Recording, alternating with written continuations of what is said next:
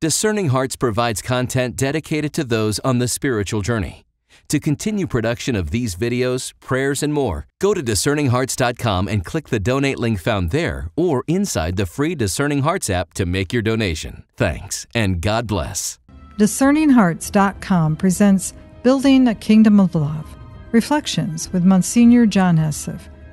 Monsignor Esseff is a priest of the Diocese of Scranton, Pennsylvania. He has served as a retreat director and confessor to St. Teresa of Calcutta. He continues to offer direction and retreats for the Sisters of the Missionaries of Charity. Monsignor Esseff encountered St. Padre Pio, who would become a spiritual father to him. He has lived in areas around the world, serving in the Pontifical missions, a Catholic organization established by Pope St. John Paul II to bring the good news to the world, especially to the poor. He continues to serve as a retreat leader and director to bishops, priests and sisters, seminarians, and other religious leaders. Building a Kingdom of Love, Reflections with Monsignor John Esseff. I'm your host, Chris McGregor. You have just heard the reading of the Gospel for the first Sunday of Advent. Jesus is telling us, his disciples, that these days are dominated by the truth that this world is going to end, and all of us must be prepared to be what? When he comes, to be united with him. All through this past year, our whole podcast has been centered on the truth, the reality, that Christ is in me through my baptism. We are the body of Christ. In the epistle of today's Mass in the Romans, in the 13th chapter, Paul says to the Christians, "Put on the Lord Jesus Christ, and make no provisions for the desires of the flesh." The union between the soul and Christ is what is our salvation. If we are not united with him and he with us, we are going to be left behind. When you hear Jesus say, "Two will be in the field, one will be taken, the other will be left," what does that mean? That our being prepared is what? Is our union with him. He is in me. There is only one Savior of the world. From the beginning of Adam and Eve until Jesus Christ, no one had been able to gain salvation. When Jesus came into the world, he became our salvation. When he was 33 years old, he suffered, he died, and he rose. Then he united himself with his people through baptism. Wait until the power of the Holy Spirit comes, he says. So after he suffered, died, and rose, he went back to heaven where he is now. That body that we celebrate that he took at Christmas time is now at the right hand of the Father. He then sent the Holy Spirit upon the apostles, transformed them into himself, united them with himself, and then through water and the Holy Spirit united 3,000 at the beginning of the church, until now that body is 1 billion Catholics, all those of you who are Protestants, all of you who are Orthodox, and on that day he also sent the Holy Spirit into the entire world. Our union with him is essential to our salvation. He alone is the Savior. So as we begin this celebration of a new year of grace, we're going to begin again the story of our salvation. That Jesus is saying, this world, as we know it, is going to pass. Our union with him is so essential. What is the tragedy? How do we get separated from him? Why is it that people can't see Christ in me? Because of my sinfulness. If you are in sin, you are separated from him. We are detached from him. We are separated from him. We are left behind. We are dead. And so what is the strong encouragement during this whole season of Advent? To become one with him in love and virtue. To become one with him, so that when Christmas Day comes, that those separations that happen in us and in every family, I will now ask our Lord, please, Lord, help me to become one with you. Put on the Lord Jesus Christ, Paul says in the letter to the Romans in today's Mass. And how are we going to receive this union with him?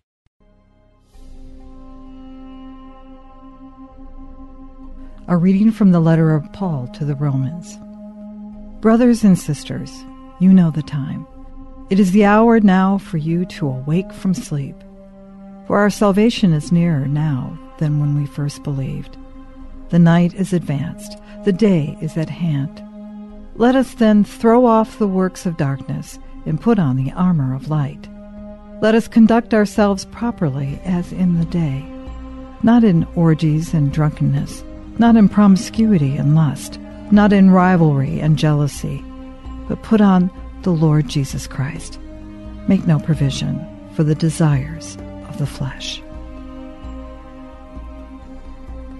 The word of the Lord.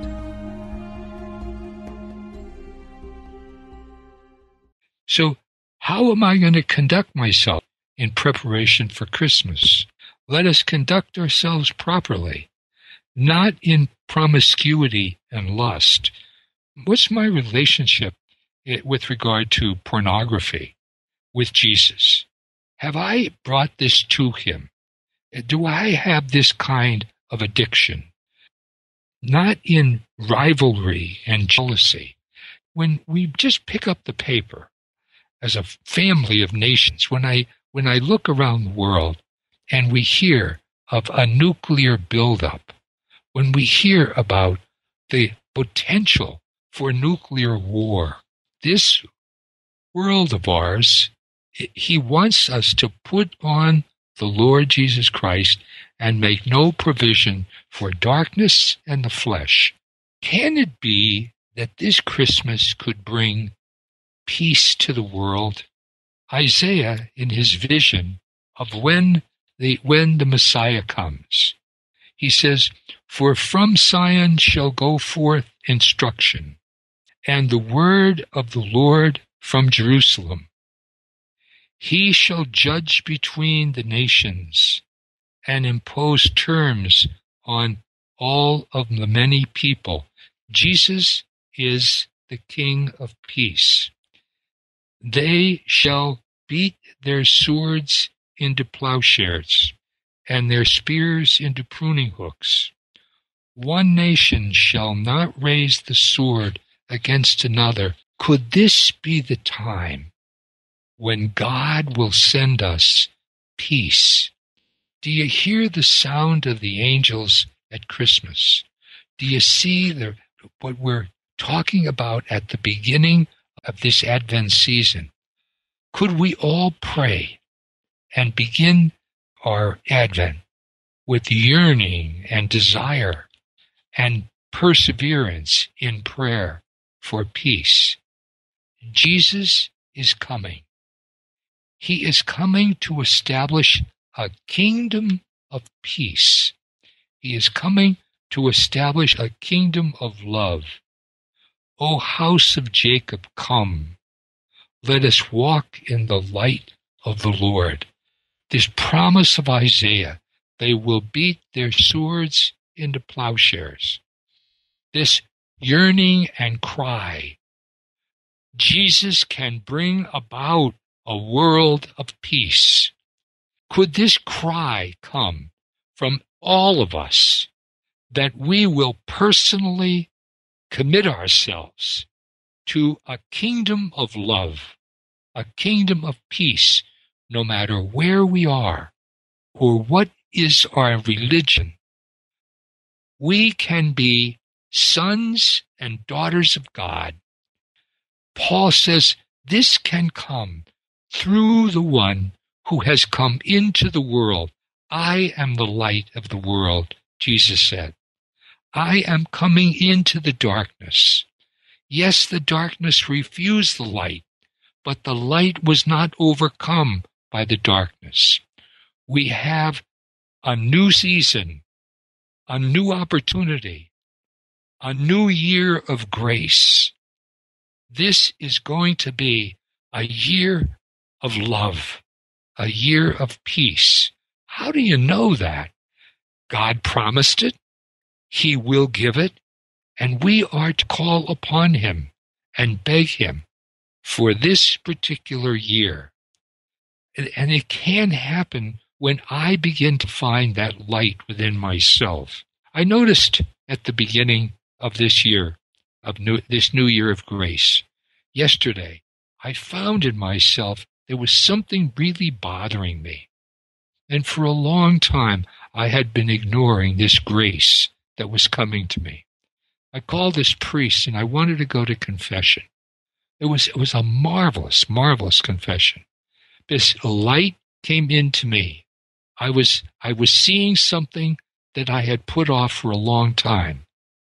And I was able to find a light, another peace, another depth. I'm baptized, I'm confirmed, I'm ordained, I receive communion every day. But can he come more deeply? Yes. And when I discovered this darkness, this secret in me that had to be removed, I brought it to confession. There's nothing, confession is so good for the soul. When I heard our Holy Father, Pope Francis, talk about, some interviewers said, "How do you consider yourself?" He said, "I'm a sinner." And in his recognizing his sinfulness, that he, the Pope, having to go to confession, in sharing this with you, I have to go to confession. And there's no one who's listening to me who's not a sinner. The darkness is with us, each of us in a particular way.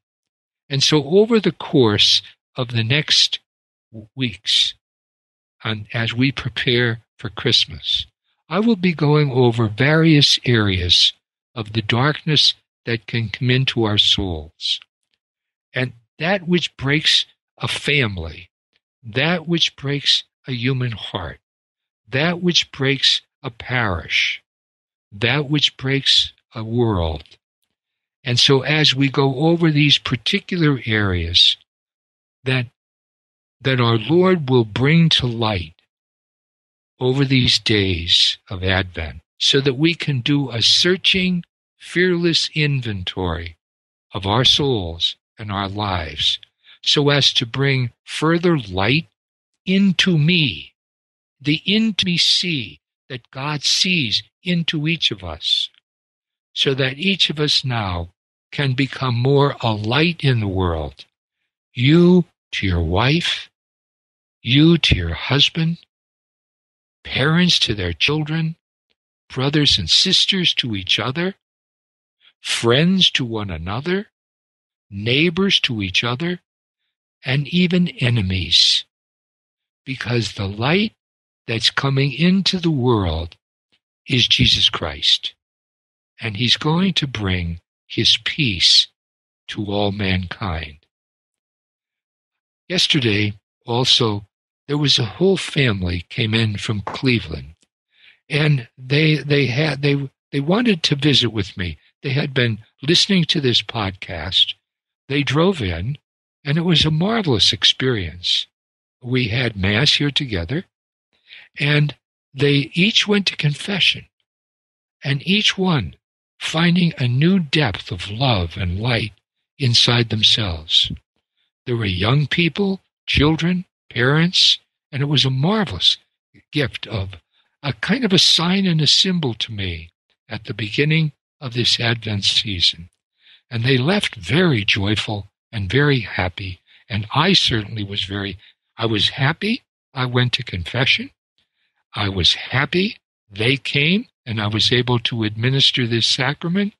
And I'm very joyful this opening day of Advent that I can offer this opportunity to everyone who's listening, that each of us can grow more deeply into union with Jesus Christ.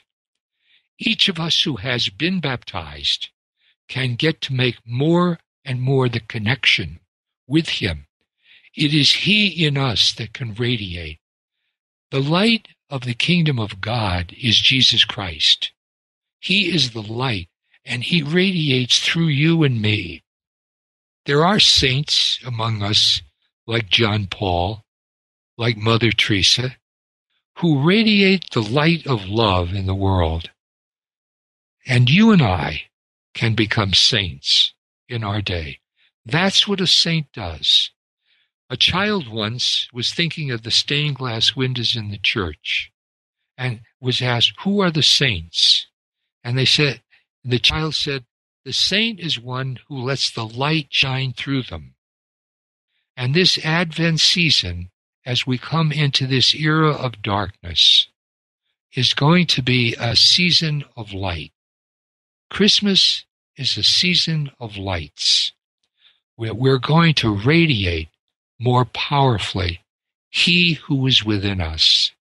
That Romans text, I believe, is one that points out what it is that we want to look at with regard how we enter into the darkness. Brothers and sisters, you know the time. It is the hour now for you to awake from sleep. For our salvation is nearer now than when we first believed. The night is advanced, the day is at hand. Let us then throw off the works of darkness and put on the armor of light. Let us conduct ourselves properly as in the day, not in orgies and drunkenness, not in promiscuity and lust, not in rivalry and jealousy, but put on the Lord Jesus Christ. Make no provision for the desires of the flesh.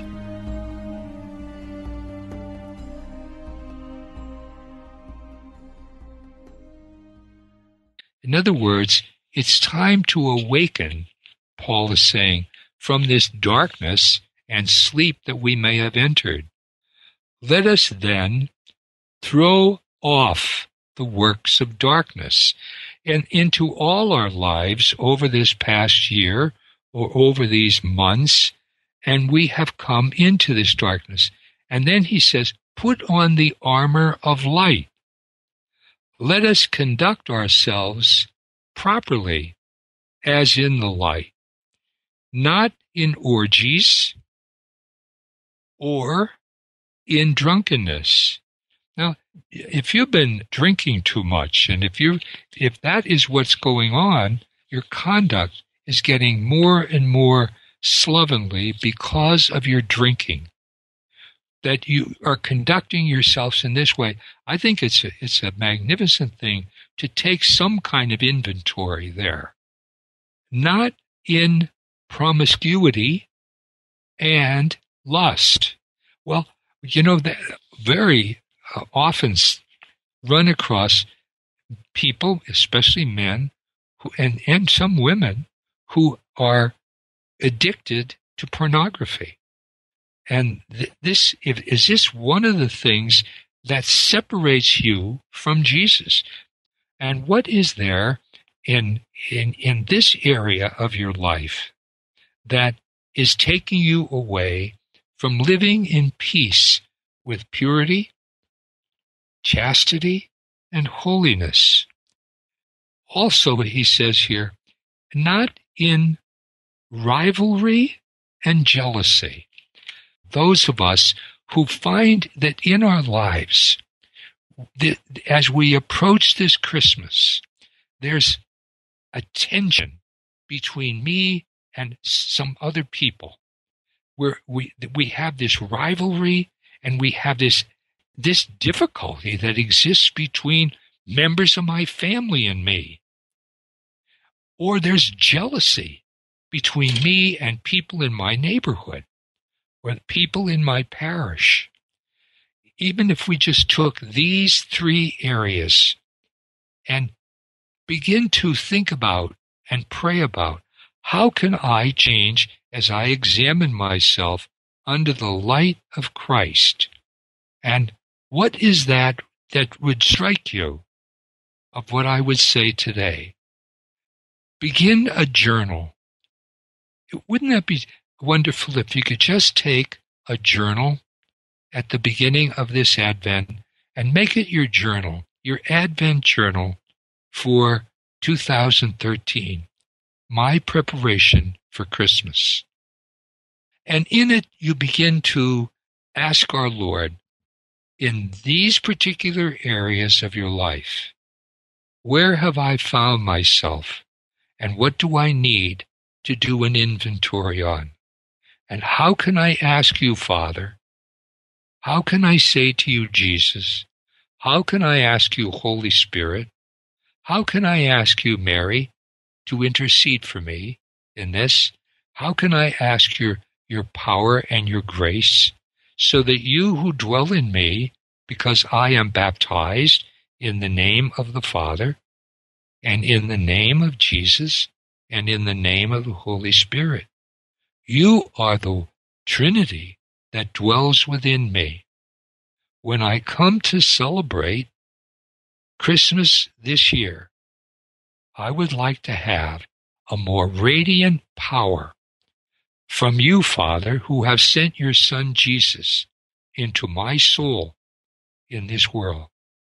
For you, Holy Spirit, to enlighten me by your understanding, your light, your revelation, what that darkness is in my soul, because I can never come to recognize what separates me from Jesus by my own eyes or by my own power.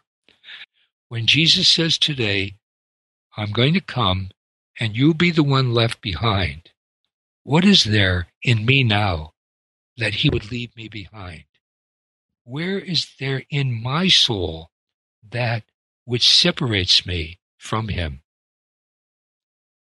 Can I suggest that if you just maybe sit at your desk or sit at your prayer chair, and as you are listening to this, that you would do a little inventory, and that you would go over in your mind and your heart some area of your life that needed thinking and praying, that you reflect again on the words that from the Scriptures, and that the text itself will give us an opportunity, because it is the Word of God that's speaking to us, and that each day that we will make this journey toward Christmas and this journey inward as we look into some of the dark areas of our life and those places that have separated me from Jesus Christ.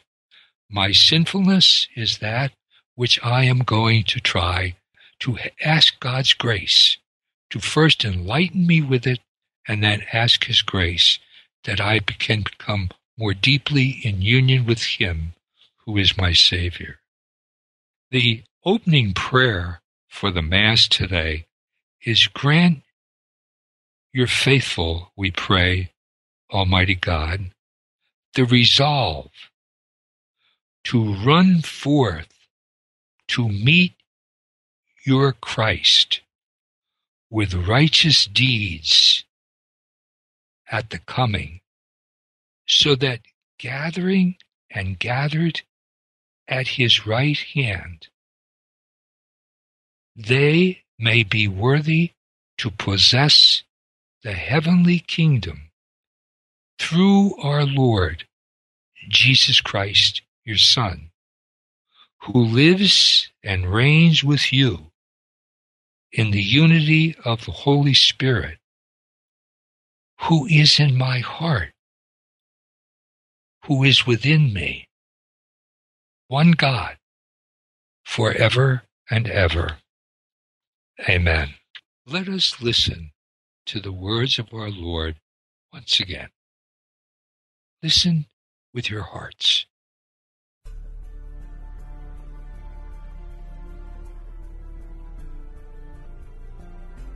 Jesus said to his disciples, "As it was in the days of Noah, so it will be at the coming of the Son of Man.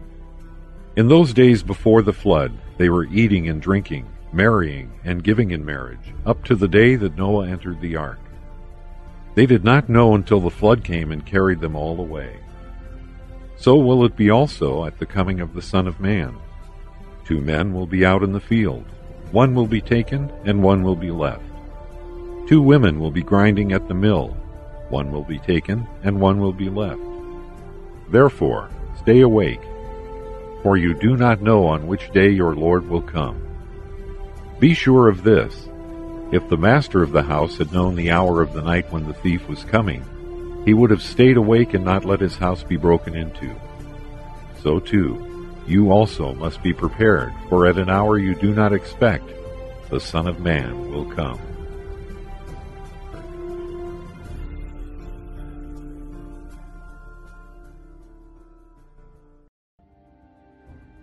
You've been listening to Building a Kingdom of Love, Reflections with Monsignor John Esseff. To hear and or to download this conversation, along with hundreds of other spiritual formation programs, visit discerninghearts.com, or you can find it within the free Discerning Hearts app. This has been a production of Discerning Hearts. I'm your host, Chris McGregor. We hope that if this has been helpful for you, that you will first pray for our mission, which is to offer rock-solid and authentic spiritual formation freely to souls around the world. And if you feel us worthy, consider a charitable donation, which is fully tax-deductible to help support our efforts. But most of all, we hope that you will tell a friend about discerninghearts.com and join us next time for Building a Kingdom of Love, Reflections with Monsignor John Esseff.